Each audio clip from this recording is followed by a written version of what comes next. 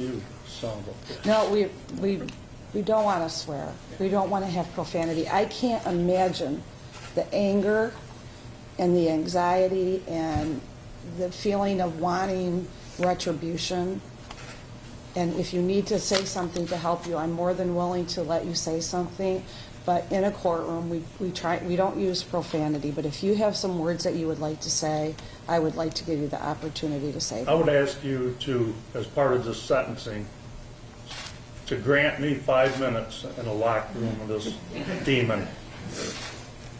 I have Would a you feel- do that? that is not how Yes or our... no? No, sir, I can't. Would you do give me that. 1 minute? You know that I can't do that. That's not how our legal system Well, I'm going to works. have to stop. Stay down. Stay down. Let me have it, son of a bitch. Stay down. Stop fighting. I want that son of a bitch. Behind your back. I know. Give me 1 minute with that pastor. Go ahead. You're good.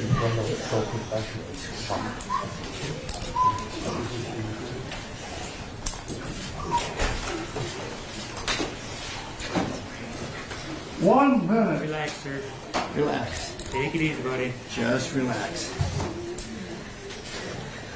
Okay, now we're gonna kind of let up, okay? You have to let up too, okay? All right. Sit up. Get on your side. Sit up. Where is he? 1, 2, 3, up.